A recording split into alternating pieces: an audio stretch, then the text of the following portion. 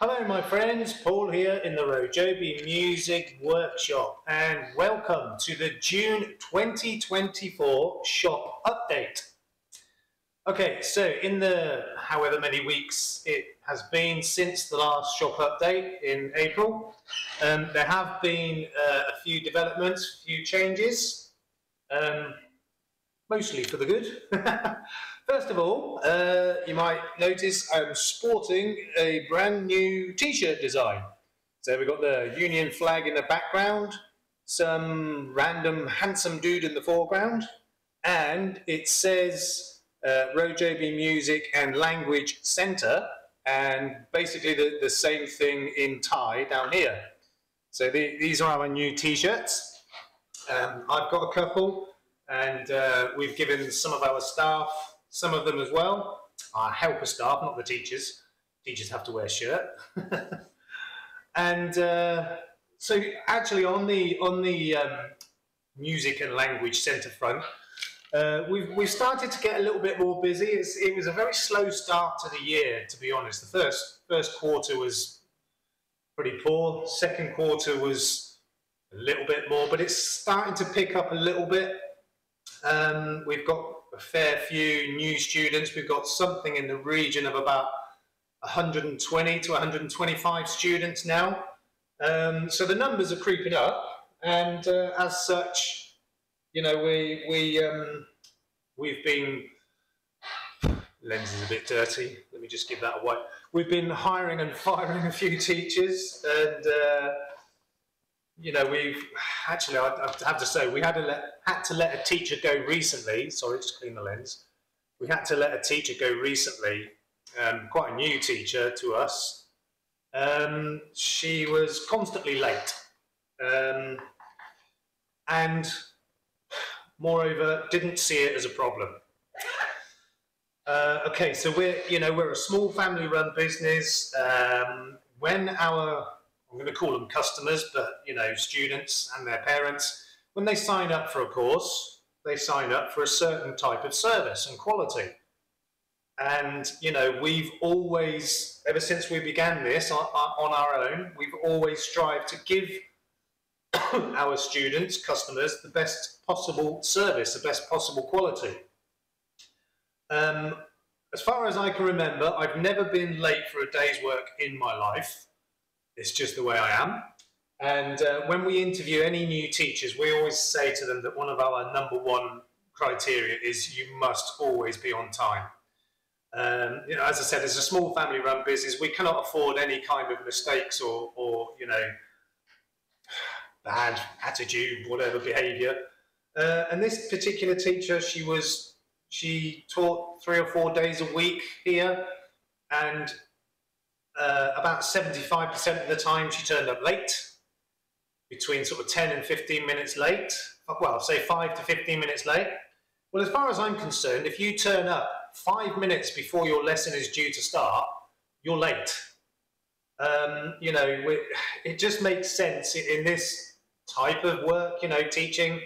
You should arrive at the very least 15 minutes before your lesson is due to start, just in case any preparations need to be made, or there's any changes, any information that needs to be swapped. And as I said, this particular teacher was always late, around about 10 minutes late most of the time. And on one particular occasion last week, we had a brand new student. They just signed up for their course. It was for Wednesday or Thursday morning, I can't remember, a 2-hour lesson, 10 till 12. Well, she was late again for this brand new student, with, you know, the student, little kid about 3 years old, and his mum sitting there waiting and waiting. And after half an hour, I decided I was going to step in and teach this student, and apologise profusely to the mother, you know, for this really bad situation. And she was absolutely fine. She said, it's not a problem, you know, it's fine. She speaks a fair bit of English. But I said, no, it is a problem. It's very bad. So I said to her, from now on, I will teach your boy. And then the teacher finally turned up 10 minutes later. So 40 minutes late. 40 minutes for not only a lesson, but a brand new student. I said to her when she came in the door, you might as well turn around and go home again. We've no further need for you. And she's had plenty of warnings because she's always late, and we always say to her, please, please, please, make sure in future you turn up on time. So it's not like she hadn't had warning. So the wife was there, and she said, okay, sit down, I'll talk to you. And I carried on teaching the student while she spoke to this teacher. But she couldn't see the problem. What's the problem? You're 40 minutes late. 40 minutes? Well, I'm not normally late, but which is, A, wasn't true because she's almost always late. B, that's not the point. You've just turned up 40 minutes late for a brand new student. And so the wife explained to her, said, look, this is not good enough for us. We can't accept this. You've had plenty of warnings. You're always late. We can't use you anymore. So this was, as I said, Wednesday or Thursday, and she said, we can't use you this weekend either. We're done. And she was like, why? What's the problem? Oh, come on. Anyway, so that's a separate issue. So, but yeah, I mean, we've hired several new teachers since my last shop update, and things are going quite well. It's still a little bit slow, but we're doing all right. Okay, as far as the shop/workshop is concerned, so I have shown in previous episodes my little Daja DJ6 laser engraver. I mean, this cost me about 4,000 baht, roughly equivalent to about £100, $120 there or thereabouts. Cracking little machine, really is good. I was surprised at how good it is for being a small, cheap thing, but it's really, really good. And I've done various things with it. I made myself a little keyring as well. So I've got RoJoBe on one side and music on the other. And I've made quite a few things with it, and it's really good. But you may also remember me saying that although it's a good machine, I need to upgrade to a bigger, better, all singing, all dancing machine. Well, guess what? I have done it. So let me just turn the camera around, and it's hard for me to see what's going on. Okay, so this is my new machine, and it costs considerably more than the small one, and it really is an all singing, all dancing. So let me just grab the manual and I'll show you what particular model this is. So it's an Atom Stack laser engraver, and the model is an A5 M50 Pro. Atom Stack A5 M50 Pro, and it is a cracking machine. It's my little laser is it's a 3-watt laser module or laser head. This one is 5.5 watt, which doesn't really sound a lot more. I mean, it's almost double, but it's much more powerful and much more versatile. And with this one, I've got a 400 by 400 millimeter engraving area, so it covers a much bigger area. My small one is it's 80 by 80 millimeter, and as I said, that's absolutely fine for the small stuff. But this one is 400 by 400, so I can do much, much bigger things. And excuse me. So I have been, experimenting with it and, playing around, and I've engraved quite a few things already. So let me just turn the camera back round. I'll sit back down again. So that's the machine. There's not much to see at the moment, and I'll explain why in a moment. As I said, I have made a few projects with this machine. So one of them, this was the first thing I made actually, and it's my QR payment code. And I just did it on this piece of wood, and I put a frame around it as well, and then lacquered the whole thing. So this was my first project on that new machine. Now, it's not perfect, but that's mainly because of this material. This is really cheap, nasty, horrible plywood. You know, and I did sand it obviously prior to the engraving, but it's very rough and uneven. So the engraving wasn't perfect, but it's pretty good. So that's my QR code for receiving payments. And I've done a few other things. My wife liked that one so much, she wanted me to make one for her QR code. So I've got hers here. And this is on a box, a little wooden box. This one came out much nicer than mine. So this is like the second thing I'd ever done. And one thing I've learned that I should be sanding it afterwards to get rid of these sort of scorch marks around the edges. I know that now, it's fine. So this was a box I had with my Forstner bits in. So I've done this on one side, QR code, and I've done this on the other side, RoJoBe Music and Language Centre, and it looks really, really good. And as I said, this was the box I had my Forstner bits in. I'll put those in something else now.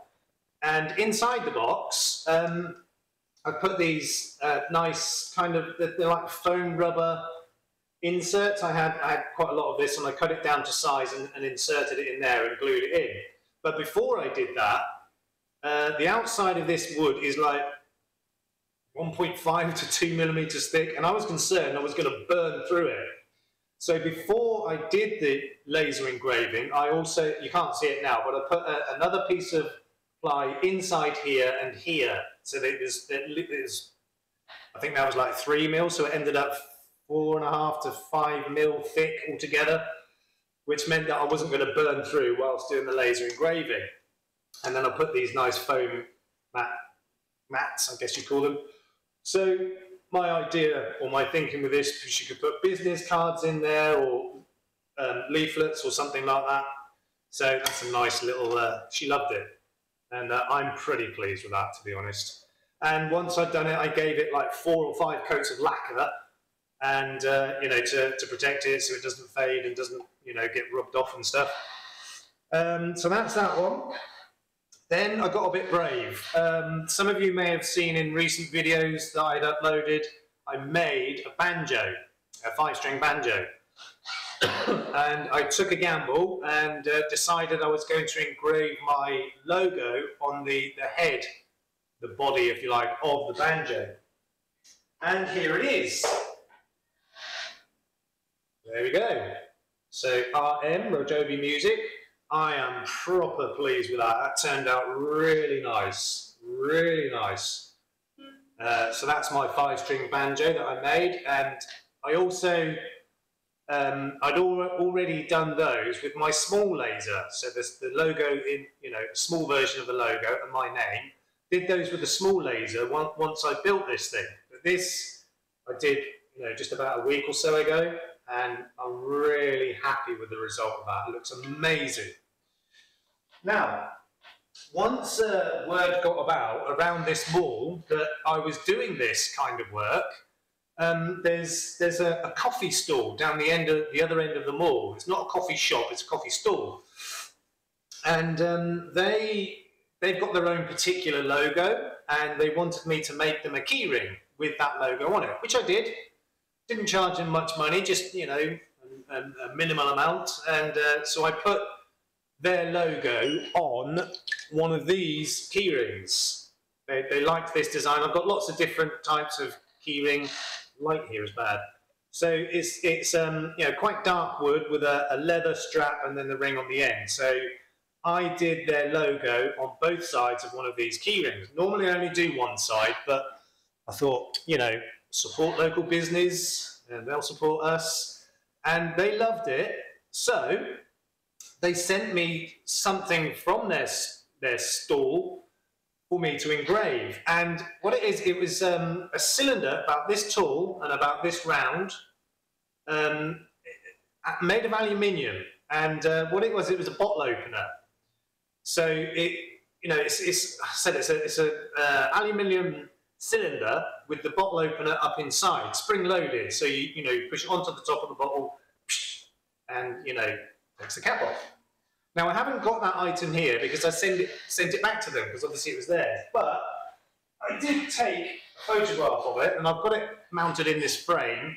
And the only reason is to keep, it's just on, printed it on a piece of paper and I want to protect it and display it in my shop window. So it's kind of hard to see it with the light reflection and everything, but as I said, this thing it's like 3 inches high, 3 or 4 inches high, 1.5 inches or 2 inches across, made of aluminium, and so it's got their logo on it.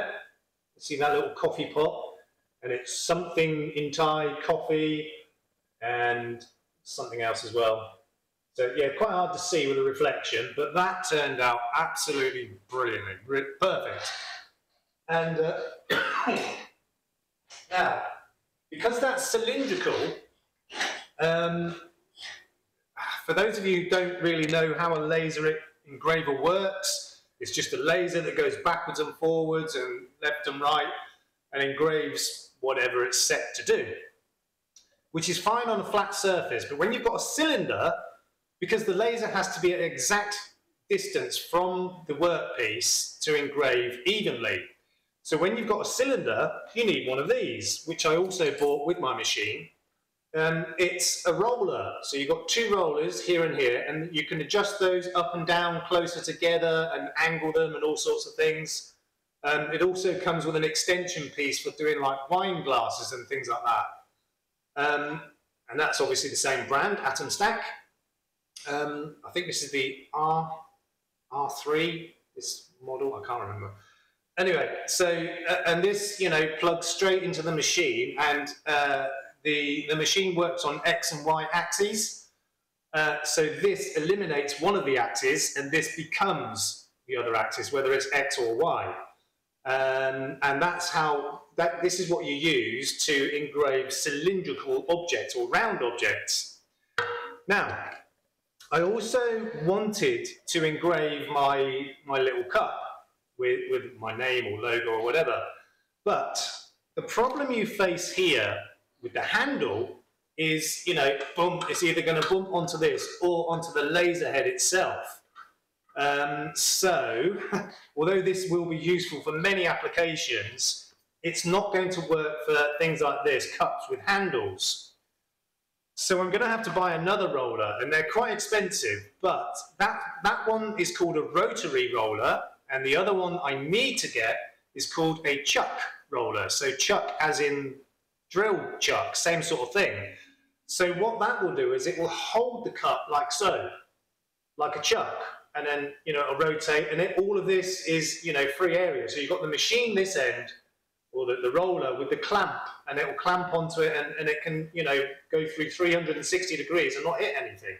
So you could clamp it like that or like that, and it's got 3 different sets of jaws with it, so it'll either clamp like that or like that, sort of on the inside. If you needed to sort of engrave right up to the edge sort of thing. So that's a really decent bit of kit. I need to get one of those, but they're quite expensive, so not yet. Okay, so what else have I done? I think that's pretty much all of it for now. I've got my adjustable platform that I bought before, and I put an extra larger platform on the top, and you can see I painted it black. At the moment it's got some cling film over it as well, just to protect that paint. So I'm going to engrave this. I'm going to do lots of things. I'm going to experiment with engraving glass and metal and all sorts of things, but there's quite a process to that, which I will come to in a later video. I'll do a demo video of this laser engraver. Not today. Why, you ask? It's broken. Yes. My brand new, all singing, all dancing, expensive laser engraver is broke. Now, quick story behind that. I've been experimenting with all sorts of projects, and some turned out amazing, some of them not so good. So redid them, and I'm just getting used to, using this machine. And I've also downloaded the proper software for it, a 30-day free trial, but I will be buying the license for that when that expires. But the software is quite complex, and I'm learning to use it slowly with the help of YouTube tutorials and all sorts of other things. And what's happened, the laser diode itself, so the actual laser beam, has stopped working. All of the motors and everything else on the machine still works fine, but the actual laser beam itself is not working. Now, I'll be perfectly honest, I don't know if I killed it myself by doing something wrong, or if the component itself was already faulty and due to expire any day anyway. I don't know. I'm going to be perfectly honest. I may have killed it myself, or it may have already been faulty. I absolutely do not know. But I have been in contact with the seller, and luckily they are going to, after some negotiation and explaining and sending videos of the problem, they are going to, well, they are sending me a new laser diode, which is fantastic, because let me just, okay, because for me to replace it, it would be very expensive, but they're sending me another one free of charge. Happy days. However, it is going to take 20 to 25 days. And that was from 4 or 5 days ago, so I've still probably got 2 to 3 weeks to wait for this thing. Bit frustrating, but there you go. That is life. Now, when that arrives and I install it, try it, and everything's working, and I'll do a few practice runs, and then I will make a video on that. Oh, excuse me. Because it is a cracking machine. I mean, like I said, my little Daja, whatever it is, awesome little machine for its price and its size and its limited range. I mean, it will only engrave areas of up to 80 by 80 millimeters. But like I said, for key rings, name tags, for animal name tags, and all sorts of things like that, it's absolutely perfect. But for the bigger jobs, I need the bigger machine, and it was a lot more expensive, and it's a lot more versatile, it's more powerful, and I'm really looking forward to getting into some projects with it when my new laser diode arrives. So, as I said, my small machine is 3 watt, the laser itself is 3 watt, the new machine is 5.5 watt, but I've later discovered that I perhaps would have been better to get the 10 watt version. So that might be something else I get later on, get an additional machine of 10 watt, which is more powerful, obviously. So it's better for doing the bigger jobs, really, but it's not as fine on the detail. So the 5.5 watt machine I've got now is much better for the fine detail and the big jobs, but the more powerful one for bigger jobs would be faster, you see. So I probably will get the 10 watt machine eventually, not right now, because it's about the same price as I've just paid for this one. Not cheap, a few £100, so that will come later, and that extra roller as well for doing these cups with handles and things. So it really is a learning curve. I mean, regular viewers of mine will know that I'm rubbish with computers at the best of times, so trying to get my head around some new software, which is quite complex, very complex actually, is proving to be a bit of a headache. But like I said, I'm watching YouTube tutorials and doing all the research I can, and I'm learning quite a lot. I just can't experiment right now, but I'll get there. So that is it for the June 2024 shop update. I'm pretty sure that in the July one, things will have moved on again, various things. Oh, one more thing I forgot to mention. You may have noticed I'm not sweating much, because up in that corner there, just Where is it? There it is. Air conditioning, yes! Had that fitted a few weeks ago and it's completely different in here now. I can work without passing out. Awesome. Okay, so I'm going to wrap it up here. I'm just about to run out of time. So, still not sure what the next project will be. Probably concentrating on the engraving for the time being at least. And that's going to be coming soon. So, in the meantime, please look after yourselves, look after each other. We will see you soon. Peace out.